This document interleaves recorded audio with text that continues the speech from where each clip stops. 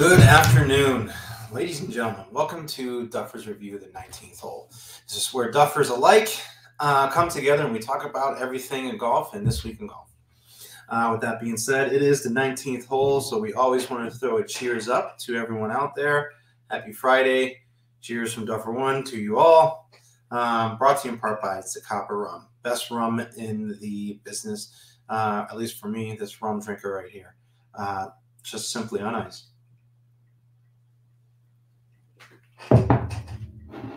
Oh, it hits the spot. All right, we're in a new season. This is some interesting stuff. We're going to start right off with the Shriners Children's Open. This is actually getting news for a pretty big reason. One of my favorite LPGA golfers has made her debut on the PGA Tour. Lexi Thompson. I'd love to say not related, but I would rather say related. Reverse that. I would love to say related, but she's not. But she is holding, don't let my wife hear this, she is holding my last name for a reason. Lexi, kick ass and take names while you're out there today. So, actually, she's doing quite well. A lot of people were not expecting Lexi's debut to be anything but like, oh, they're going to put from different tees. She's playing from the same tees as everybody else is out playing today. She's driving greens. She's showing up people left and right. Now, here's what's unique about this. She is right now. It's round 2 is in progress. She is tied for 84th. However, she's even on the day. Now, here's what's really unique. I can't wait to hear the interviews afterwards, just because I think this is such a huge step for golf. All the way around. I think this is also another huge step as they're playing with, Live Golf. We just heard that they are not getting, they're not recognizing Live Golf for the Golf World rankings, which I think is great. I think the reasons why they didn't were spectacular. But also opening up the door now to LPGA members to be playing on the PGA Tour. I think this goes back to what we've been talking about kind of from jump with the whole division of PGA versus Live. Now LPGA playing on the PGA. And she's earning herself FedEx Cup points. So I think this is great. I think it's great overall around for golf because I think there are some spectacular female golfers that could just decimate, I think, half the field on the Pro Tour. I think she's got a little jitters, being, she's setting the stage, debuting, in a field for the first time in her camp, on the PGA Tour. So I'm looking really excited and forward to going into the weekend here. I hope she makes a move here. They haven't established the cut line, but I'm hoping, so she gets it. Tied for 84th. I don't know whether there's the cut line is being set on this for this particular event. But the top players right now in the event, again, I go back to, unfortunately, there are a lot of no names. Like this is, I don't know if this is one of those. Everyone who's just trying to get their few rounds in, is make sure they keep their card tournament type of thing. The scores after 2 rounds, I think, again, are ridiculously low. We're the top of the leaderboard right now is Lacto Griffin and Cameron Champ tied with 12 under on day 2. Again, I think the courses are set up way too easy. So I don't know. We will see it as the weekend kind of unfolds and we push through on that. So here's what we're going to talk about today. So I got 2 particular agendas. We have there was a big Prime Deal Day. Amazon put on a bunch of created their own holiday, right? To give some Prime deals, and even though they run them every single day, they did what I call clear the warehouse type of thing, since they're building them everywhere across the nation. So they have what's the best Amazon Prime golf deal still available after the sale. All right. Golf Dive just put out a pretty good list. I'm going to kind of dive in a little bit deeper on some of these things, and I have some products here I'd like to talk and get some feedback from everyone out there on what you prefer to utilize and how you set up your game from a Duffer standpoint. Also, we're going to take a review at next week's Vacation Golf. This is the big annual trip, the D&D Sandy Toes. We're heading back down to Mexico. We're going down to Acumal. And the Duffer and crew will be playing Riviera Maya down in Acumal. So I'm crazy excited about that. We're going to review their website with you guys. This is kind of give you a little bit of what we do behind the scenes when we look at courses, and we're trying to scope out some of the information before going to play, so we get some of our tidbit when we go out and actually do a review on the course. So Riviera, this is your heads up. We're coming for you. We're going to be the judge of your guys' course. With that being said, I want to jump into something I saw, and we're going to talk about it. I'm going to bring this screen over here so I stop looking off to the side here. I wish I could hide these commercials, but I can't. So we're just going to play with this here. So Golf Dive just put out their big, what Amazon deals or stuff they're still being available to you. FootJoy, the shoes. So I want to talk about this because I don't know if it's still on here real quick. I hope it is. It's not. All right. So I saw a great article. So there are a new set of Air Force One's golf shoes by a designer that's being put out over in London. And they require, this is what I think is great. I think this should be done for any kind of limited edition golf anything. When it comes to people snacking them up for sneakerheads and just being these huge resellers. They're requiring you to step up and drive a golf ball. In order to buy the shoes, you've got to prove that you can hit over a 250-yard drive or for the women, a 200-yard drive. I think this is brilliant. For limited edition golf shoes, Air Force Ones, I stand behind this 110%. They give you 2 shots. They didn't say anything about keeping it in. Just got to be able to pound it. 200 yards for the females, 250 yards for the males.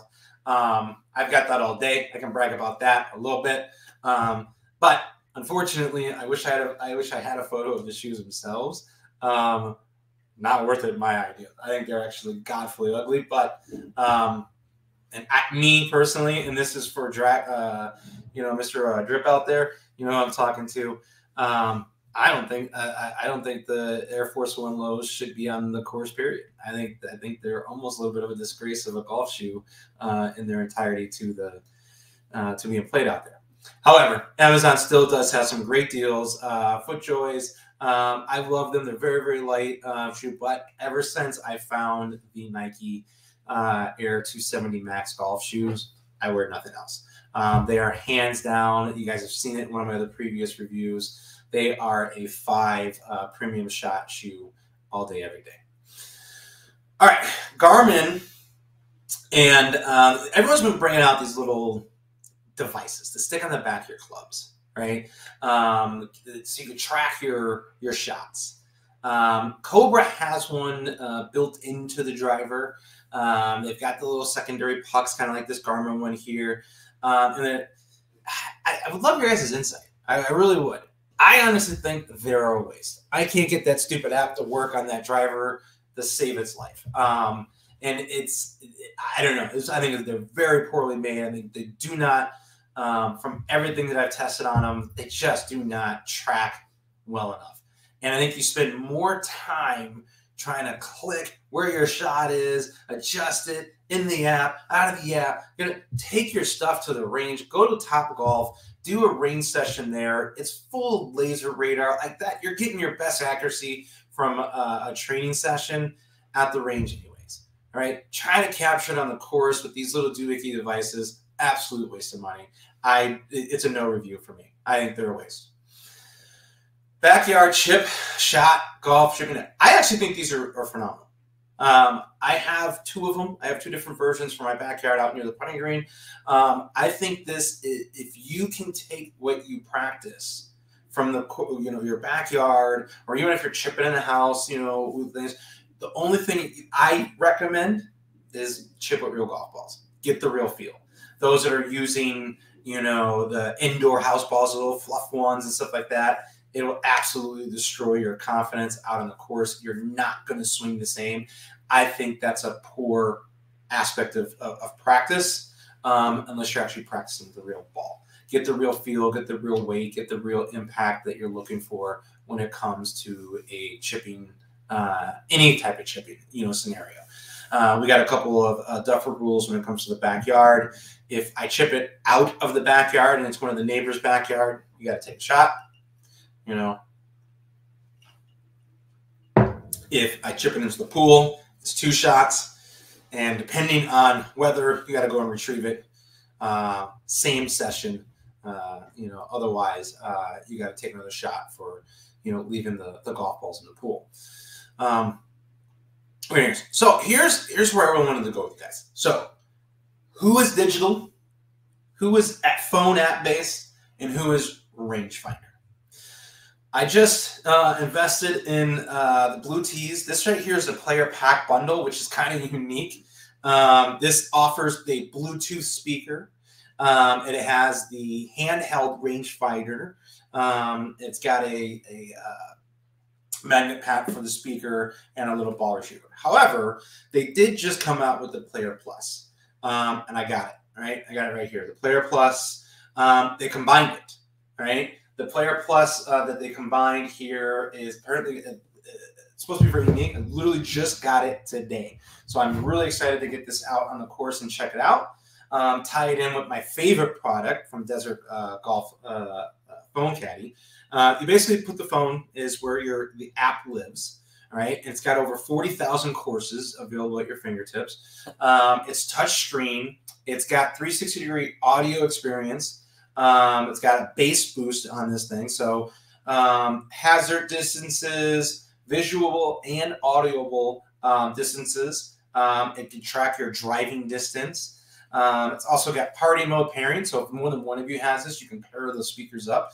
For those that know, I have a pair of pairing speakers that I absolutely love. These things, they have magnet backs, and they pair, they put right in the cart. What I like is going to be unique about this is I'm also taking, I got a Nikon rangefinder, I got the speakers, I have all this stuff I pack in the bag. The reason I got this to test out this Blue Tees Player Plus is it's all combined. I've got it now all. I've consolidated.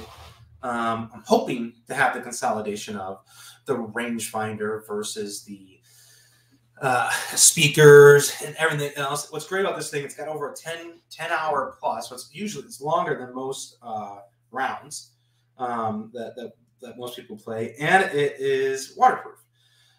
It's got over 100-foot range from the phone to the device. It's got a whole bunch of pluses. I can't wait to get it out on the course review. This will make its debut in Mexico with this out at the debut course. So I'd love to get some insight where you guys are. Are you guys an old school rangefinder?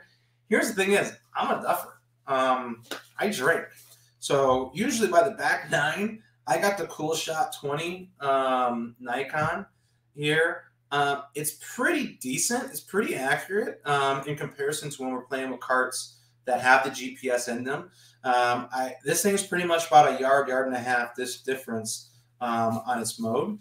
Problem is, I'm usually shaky on the back 9, so I usually can't hit the pin to save my life with this thing. So being able to move over to the app and track everything and have the speaker, have it tell me the yardage when I click on it, I think that's great. I'm excited to, from a IT guy to have that combined technology all in one particular device. It means I only have to charge one device now. My phone will be on ready. It's in the caddy. I think that's going to be great. So I'm really excited. Watch for the full review coming out on the Player Plus. I'll have it back within probably 2 weeks for you guys. Because again, all next week is going to be vacation golf. So it's going to be all the shenanigans of being down in Mexico on the D&D Sandy Toe Strip. Which brings back to another device or another component. I get this question a lot, actually. Half the guys that are going down with us this year actually called me and asked me, said, "Hey, David, what is your what bag do you use?" I use the SKB. It's a hard case bag. I do not use the padded bags anymore.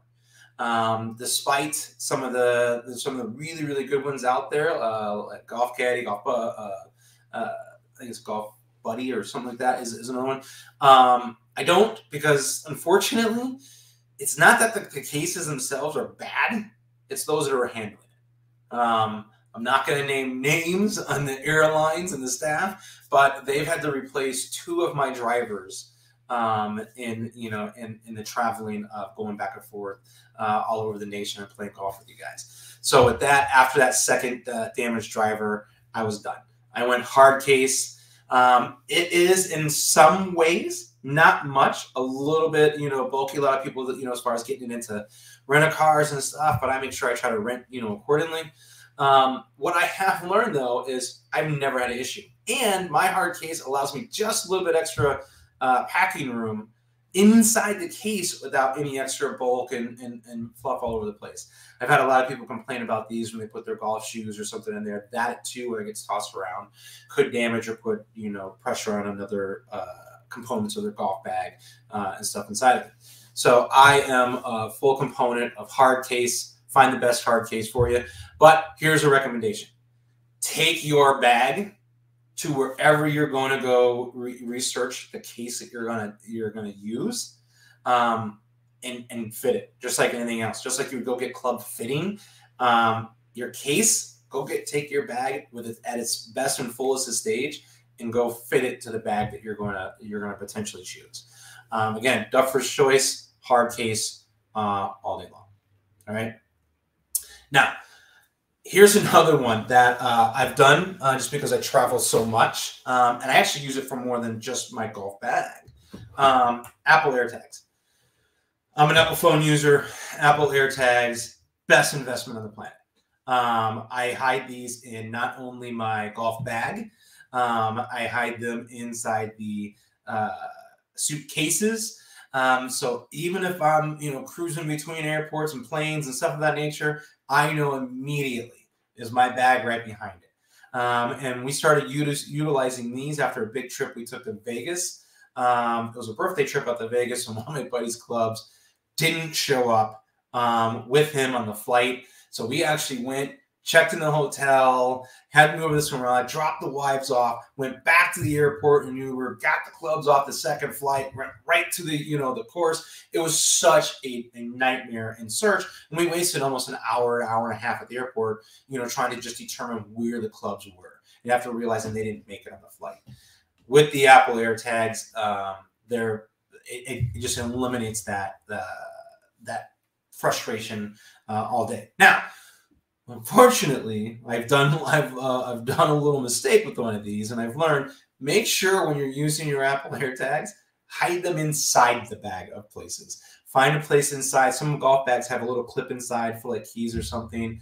Clip your AirTags inside the bag, not on the outside of the bag like I unfortunately did, because my golf bag right now, my AirTag for my golf bag is showing in Los Ronos golf course in California, somewhere around like the 3rd or 4th hole on the North Course. So make sure you actually are storing this in the bag versus on the bag and having a chance to get knocked off.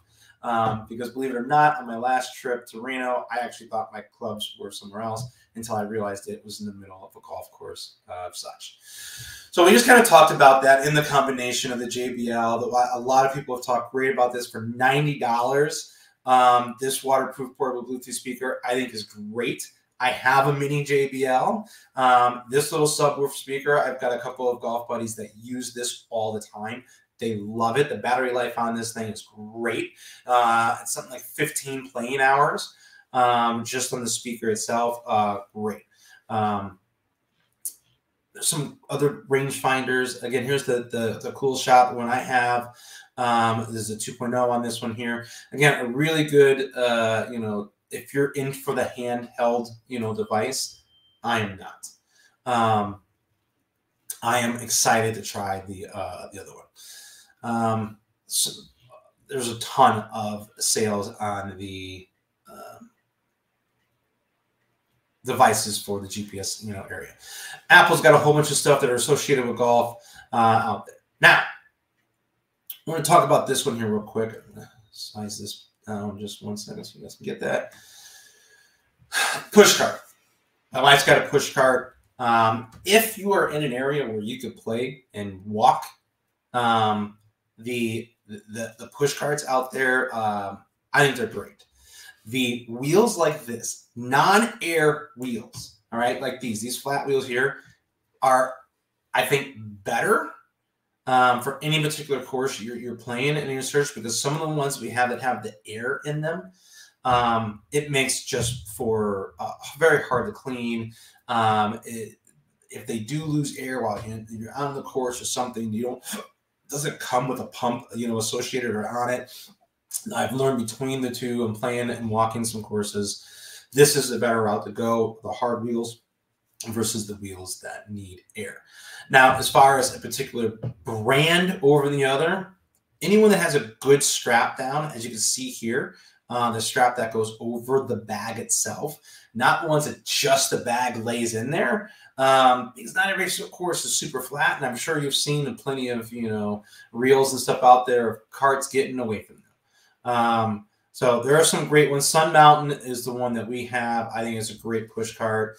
The 4-wheel caddy, the Caddy Tech, I think it's gone a little too far in that one. That's almost like a super, you might as well just get a cart at that point instead of pushing this bad boy around. Everyone, I don't know if you guys have known this, everyone all over the place now is turning their little mini man caves into in-house golf simulators. Massive stuff you can, just slapping balls into and stuff of that nature. The ISO Golf True Trainer here is great for like chipping. This is great to hit maybe small, like your wedges in close ranges. Do not play full-blown irons or driver into this thing. If you don't believe me, just hit YouTube. These things are splitting like crazy. Golf balls flying through this, shattering glasses or something like this. This is an easy backyard little thing. The one thing I like about this concept, if they get a better material, it'll be 1,000 times better. But concept is, I love the view. You get a little bit better visual on impact of aim and visualization on the course. I think it's a brilliant idea, putting a golf shot, a fairway and stuff like that out there to give you, a concept of, make sure you pure it between the lines and what you're aiming at. One of the best things, without actually having a simulator or a screen that you can see the results from a TrackMan or something, is being able to at least say, hey, I can see impact on here. Was that low? Was it high? Perspective. That just some of the concepts of that. Different bags and everything out there. We talked about that already. Some of the Sun Mountain bags and stuff. I mean, there's still some great sales, some great deals on stuff there from Amazon. So if you're looking, these are the gifts that are coming up, for the the holiday season we're about to jump into. Amazon still has some great options for that golfer you may be looking for. So, guys, just going to recap real fast. Go hard case. Go full digital. All right, let me give you the full review on this. I'm going full digital. Combine your multiple different devices of speakers and range finders and stuff like that down into one. Make your bag easier to carry without 16 other different things you have to bring out there with it. Besides, you want to make sure you have more room to sneak in your libations while you're out there golfing, right? All right, this is vacation golf. We're going to talk about this. Vacation golf.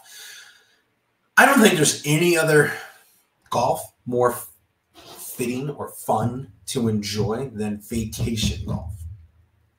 Going on a guy's trip, that's a getaway, right? That's always top notch. You're out there with your buddies and everything like this. When I talk about vacation golf, it's the all inclusive. All right, we're taking on the resort, the ultimate, cuisines, all the availabilities of to be able to play courses and stuff of that nature. Here's what I like about this one. I'm so excited about this. Is the Riviera Maya. One, it's a PGA course. It is an official PGA Association Ethnic Club. They played tournaments and stuff down at this course, and they always keep it in what they say in top-notch shape. Well, I'm definitely going to be the judge of that. All right. River Maya. Here's the other thing. I kind of give it a little bit of a. I'm excited because it is managed and maintained by Troon. The Troon golf facilities right now, as a whole, of the number of different courses we've played, Troon is leading the pack from a golf management team. Their courses are always taken to just the next level. Whether it is meeting you at the car with a cart, making sure that they're getting your bags onto the cart and stuff for you, keeping a course actually very well kept and designed and cut very streamlined, as you can kind of see here through some of their pictures. Now, what I am going to do is we're going to jump over here to the course because I have 5 minutes left here with you guys today, and I want to talk about the course itself. Which I'm crazy excited. So the championship course, one website alone, hands down. I've got to give them 5 beers on their website. I get on so many websites as we go out and we're choosing the courses that we're playing. When a Duffer, says, hey, we want you guys to come out and play. We want to review this course. First thing we do is we hit their website. Right? I go check out their website. I go to check out and see the scorecard. I try to see what they're saying about their particular course, what's behind it. PGA or Troon or the Riviera has made sure to put together a very good display from a website standpoint of how their course resolves. I mean, and here's a perfect example. This is hole 1, right? Riviera Maya, the championship course.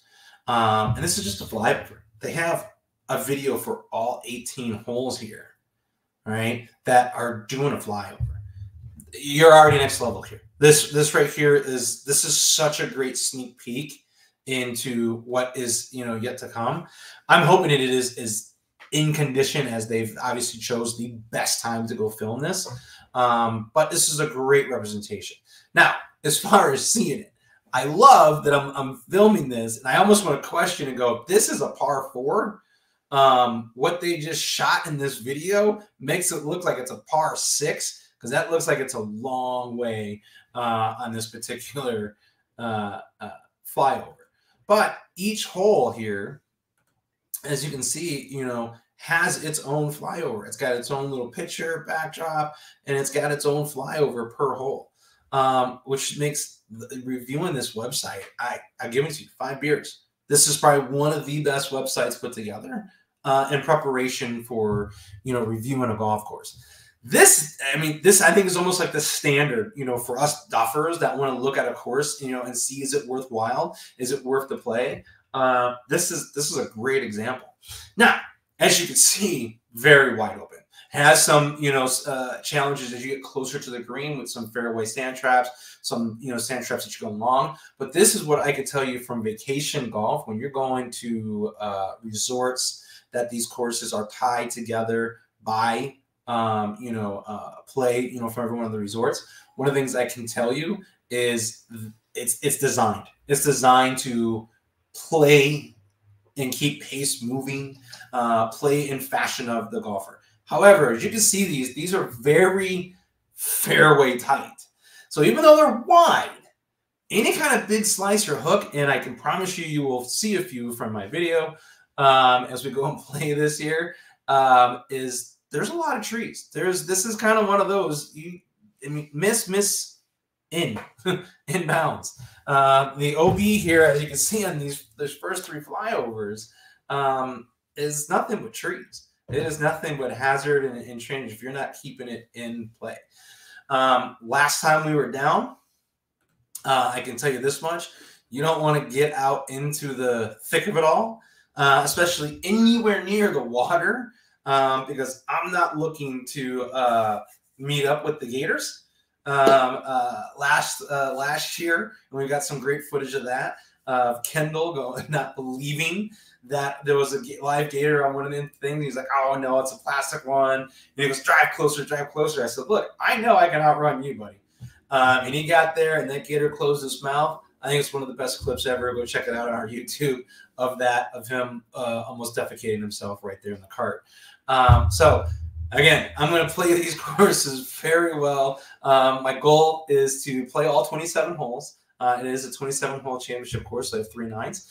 But they also have a par 3 course, which we're looking to bring all the wives out for a mini little 9-hole par 3 course, because some of the wives want to play. So we're going to try and do an event where all of us kind of come over there, chip and putt on the par 3 9-hole course, little executive course while we're out there.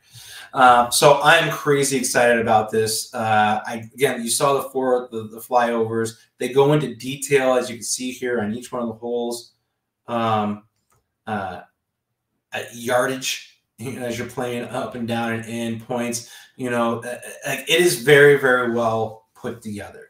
Video per hole, a nice little blurb about each one. And here you look right here, water sneak in the Mayan, like they're literally talking and telling you, hey, stay in the fairway. With that being said, ladies and gentlemen, this is another Duffers review, 19th hole, where we come together and we talk about everything golf. I talked about some equipment today, some hints towards those Christmas gifts that are bound to come. We're in the season. It's here. I'm going to get back from vacation, and it's literally going to be Halloween, Thanksgiving, Christmas, boom, we're in the new year. The last quarter of the year is always the most lightning fast of them all.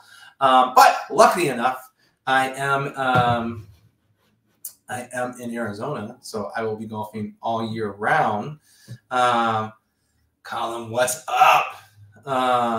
And I'm inviting all of those that are becoming snowbirds in the sense to come down and play some of the best courses in Arizona, so we can get out there and film and review. Guys, make sure you like, subscribe, throw it in the chat, just like Colin did. Colin, what is up, man? I'm throwing your thing up there. I appreciate you dropping in. You're invited down here. In the winter stretch here. Play some golf. It's still going to be nice and beautiful down here in Arizona. It's 88 degrees right now. This is perfect golf weather. So come on down and enjoy. With that being said, again, like, subscribe. Let me know where you want to play. I went out to Reno.